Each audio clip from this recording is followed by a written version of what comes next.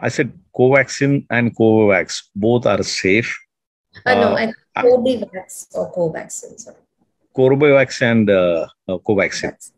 So let me explain to you once again. Covaxin is the whole virus which is inactivated, whereas Corbevax utilizes that part of the virus which is responsible for causing disease and which is responsible for producing immunity or defense in our body.